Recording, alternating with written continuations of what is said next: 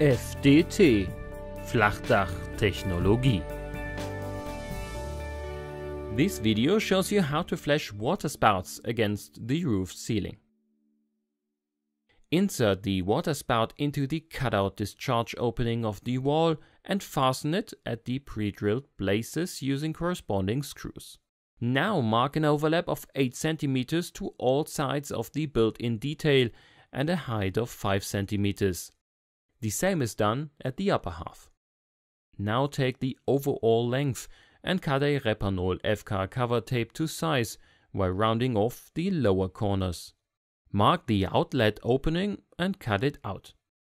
After cleaning with Rhepanol solvent welding agent, remove the release film, then apply solvent welding agent to the self-sealing surface with a brush and spread the mix onto the flange of the water spout. Place the cut to size cover tape according to the marking and roll it on. Before installing the lower part, seal the seam edges with Rhepanol paste to prevent capillary action. Remove the release film from the cover tape, press and roll it on. Finally, flatten the excess paste with a wet finger. You can now cut out the upper strip. Mark the outlet opening and cut it out. Again, remove the release film, spread the solvent welding agent self-sealing edge mix onto the water spout and place the cover tape.